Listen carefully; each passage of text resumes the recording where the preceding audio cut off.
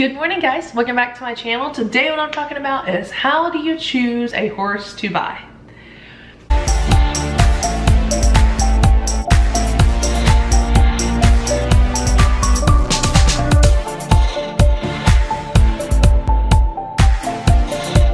Lots of horses out there on all these different websites, and you may be like, well, how would I choose one? I've decided to buy a horse. How do I choose one? And you may be like, well, I need to start with a budget. No, that is not where you need to start out, because if you've never bought a horse before, you don't know what they cost. So start by thinking about, what do I want a horse for?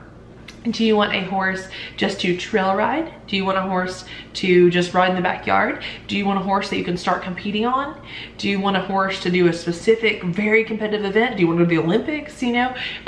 Or do you want a horse that kind of can do it all? Like, that can show, maybe on the low level, like, you know, you're not going to go full on professional.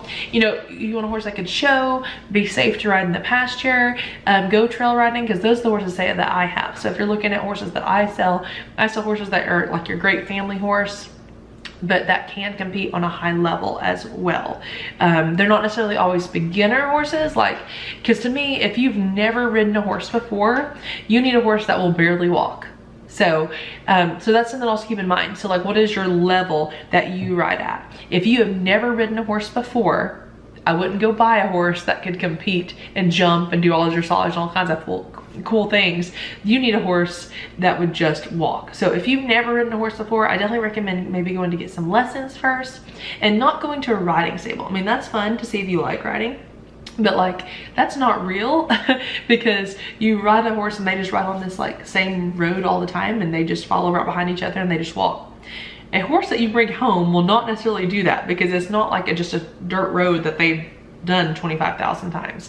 So I would definitely recommend getting just a few lessons. You don't have to get a bunch, a few lessons just to make sure you know how to start, stop a horse, all those kind of things, and just see how well.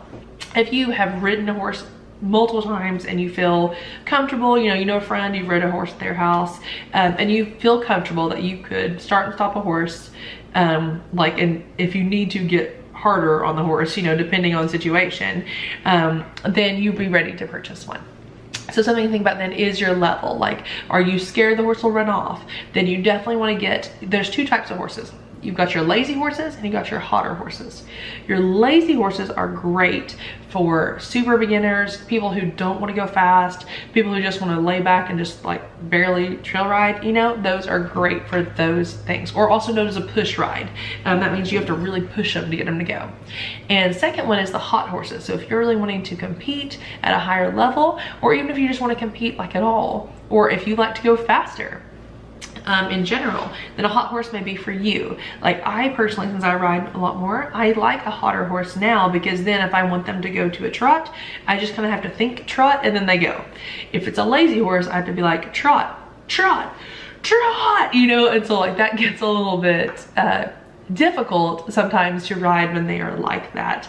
But you can make them hotter or you can make them lazier by the way that you ride. So you don't take that and be like, this is how the horse is. No, but each horse has a more propensity to be one way or the other. And a lot of times it has to do with their breed. So like draft breeds, some quarter horses, some like pony breeds, some of them, so any of those kind of horses are going to be more of the like super laid back, like don't want to go fast at all. And then you have the hotter horses like thoroughbreds, Arabians.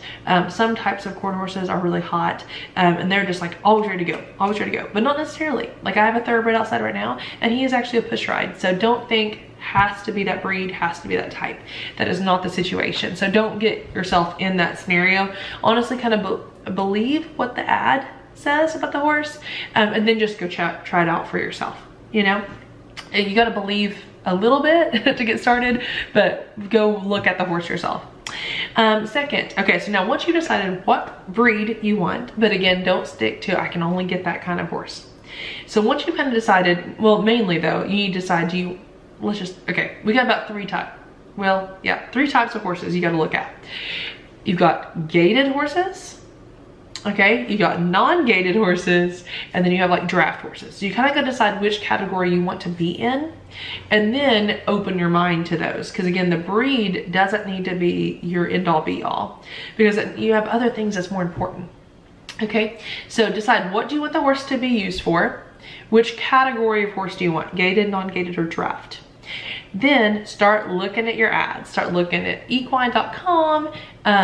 You can look at equinenow.com. You can look at Craigslist. Craigslist is actually a great option. I actually like selling on Craigslist the best because I don't have to pay anything and I can put pictures on there. Whereas on the other ones, you have to pay to put a horse for sale. And then it's like, instead I could just put a text ad on like Equine Now, and then you could just contact me and then I give you my pictures. So something to keep in mind, don't look that just they don't have pictures. It's just because they don't want to have to pay for it, because it is kind of expensive over time, especially depending on your cost of your horse. If you have a $40,000 horse, I mean, what's $40, you know? So that's something to think about, and start looking at ads. Now let's try to look about how to choose the horse. So again, the ability, or the level, like if you're wanting to compete, do they have the ability or potential? Do they have, next thing you want to look at as far as how to choose it is their personality. Now that's something you probably have to tell once you arrive to look at one. But you know, are you wanting a horse that will come live in the house with you, you know, the one that you can love on, or is that not important to you? If they're very hateful when they get picked out of the field, I mean, is that going to bother you? Are they safe around kids? Like, are they okay with kids and dogs and everything else running around them, or do they get antsy and don't like that? So just think about what their personality is like.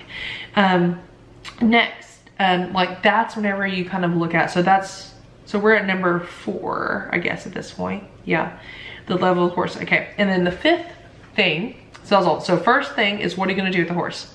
Second most important thing when you're choosing a horse is their personality, in my opinion. Third thing most important is the ability or potential of the horse.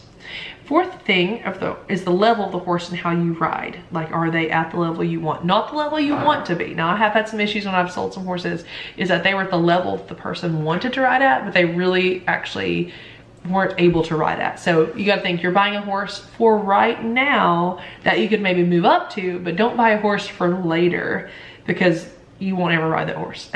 so be aware of that. Okay. But like, you can, like, if you're a capable rider, you could still get a horse with higher potential and ability, and just bring him down a little bit. But don't get a horse that like is a 1D barrel horse and you've only ever walked a horse. You know, that's just not going to be a good match. Okay. The 5th thing that's important when you're looking at choosing a horse that you want to buy is their specs. This is where everybody gets so hung up on, is their age, their height, their breed. That would be kind of your next thing. Don't be like, oh, it's a 20-year-old horse, I can't get it. I have a 28-year-old horse right now that I can still ride as much as I want. So remember, horses live to be 30, 35. So it's not the same age as dogs. A lot of people think about, well, dogs only live to like 11. Horses are living to like 30, 35. And they're usable easily into their late 20s, if not early 30s. It just depends on how well you take care of them, you know? So, but you think you may need a 2-year-old. Most people don't need to ride a 2-year-old. Most people need to ride like older than 6. So just keep that in mind when you're looking at horses, that younger is not necessarily always better for you. So 6th thing that's important for how to choose your horse you're going to go look at or purchase is their conformation. Now what that is how well does like their legs stand to their body, how well are they muscled across their body. But again, musculature can change, but how straight are their legs, is their neck as proportionate to their back. Again, this is not like an end-all be-all. You could have the worst conformation ever and be a Grand Prix jumper. Okay, so don't take that so hard, but that is something when you're looking at horses that does need to be considered, because a lot of times the conformation will determine how well like they work into their 20s. Like if you have a really bad conformational horse, they will not probably stay sound all the way through their 20s, and you know, late into the 30s if they're not pretty conformational sound. And a lot of that does have to do with breeding. So if you do have a registered horse, that's why I'm actually, again, a big fan of non-registered horses. Ones that are just a mixture kind of everything, because they actually usually can stay so sound and like, you know, they'll outlive us all, you know, because they actually do so well. But a lot of times when you have really registered stock that are so good and you look at all their background, a lot of times they've had some inbreeding in there to make sure you get the performance you want. But a lot of times they'll have medical issues. So it's something to keep in mind when you look conformationally and at their breeding. Seventh thing to consider is, of course, their color. Now, that is not something that you like is end all be all again, but like whenever you're looking at your dream horse to keep, color is something that you would like. I mean, does everyone want a brown horse? No. But does everyone want a gray horse? No. But you can be looking into that, but like you got to fall in love kind of with this horse if you're going to enjoy it. And I am a sucker for paints. I'm a sucker for grays. I absolutely love them. Are they hard to keep clean? Yes, but I just absolutely love them. They're just so beautiful. Also love like a black or a bay. I don't know, just there's just so many good ones out there. So like, I'd like to have it. It's like, if you've ever seen that meme, is horses are like shoes, you need one in every color. I totally agree. So that's something to keep in mind when you're looking for a horse, but it's so far down the list. Like, so many other things are important before you get to color. So if you're like, I'm looking for a 3-year-old gray horse, you're really narrowing down your pool of options. So narrow down first on what you want to do with it before you start narrowing it down. Then the 8th thing important and the last thing to think about whenever you're choosing your horse is don't go out and I would say, if you can, try not to buy sight unseen, especially if you've never bought a horse before. Go out to the farm and try them out. And I'll also do a video on how to try out a horse and stuff like that. But you want to go try them out. And then once you have looked at the horse, and they always say, you know, go check out a couple other horses. I don't necessarily believe in that. Like, if you love the horse and it's everything you wanted it to be in a horse, purchase it. But I do say, think about it overnight, just to give yourself overnight, and then call them back the next day and offer them something. However, if you do offer them something right then and there, they probably will take less. So that's something just to keep in mind, that if you wait and call the next day, they're probably going to keep it at their full price or something a little bit less. Okay, but if you wanted to offer, hey, I'll give it to you right now, and if you honestly, like, my thought is, when you go out to look at a horse, you don't go out to look at a horse until you're 95% sure you're going to buy it. At least that's the way it should be. That's how I do things, is if I'm going to go look at a horse, I've already checked off all my list. And if it checks off on all of it, then I am just making sure that it is what they say. That's where you have to say, are they knocking off all the lists that I want to have? And if it says so on the ad, or if I have called them, because a lot of times the ad don't put everything in the ad. So call them, talk to them, you know, and if it hits all your marks, then great, then go check it out. Now, if there's some things that are not right where you want and you don't know if they're deal breakers or not, again, seeing the horse in person sometimes help that. But if your deal breaker is, my horse has to be, you know, 17 hands tall, and you're looking at a 15-hand horse, you won't necessarily be happy with that. But also don't think you need a 17-hand horse. I'm 5'11" and my main horse is 15 hands. So as long as it's horse size, which is 14.3 or above, it will easily carry you. They're like 1,000 to 1,200 pounds. So if you're wanting to jump those 6 foot tall, a 14.3 hand horse is going to struggle to do that, but also most horses end up struggling and having lameness issues. But that's a separate issue anyways. But so definitely so pick you out a couple, like on Craigslist or whatever, or Equine or whatever. Check them out. Call them if you have questions about it, and then they're going to try to get you to set up a time to come look at them. Or they could always just ask you for money, but I wouldn't go with those people.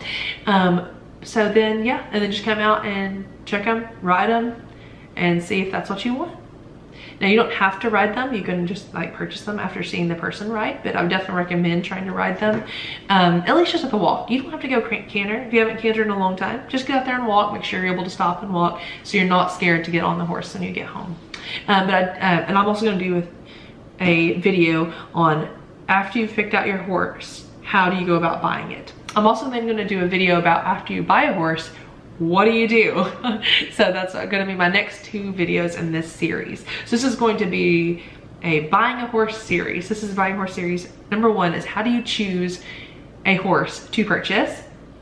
And so once you've got them all ticked off, if you're 95% sure you want to buy it, you're going out and check it out. So thank you so much for watching my video. And again, oh, one last thing. Price is not going to need to be a end all be all, because remember, almost all people will haggle. So I know that I personally haggle as well. So they have the list price, offer them something less, and then they'll probably come somewhere in the middle. So don't think that they are firm unless they say a firm price. So you can always ask them on the phone. They probably won't tell you their true like lowest dollar. So it's all about cash in hand, has a lot more to do with it. If you have $3,000 in cash, you can end up getting a $10,000 horse for $3,000, just if you have it in the cash and if they need to sell. So something to keep in mind, some food for thought. So thank you so much for watching. God bless, be adventurous. Make sure you hit like and subscribe so you don't miss anything on my next videos. Talk to you later, bye.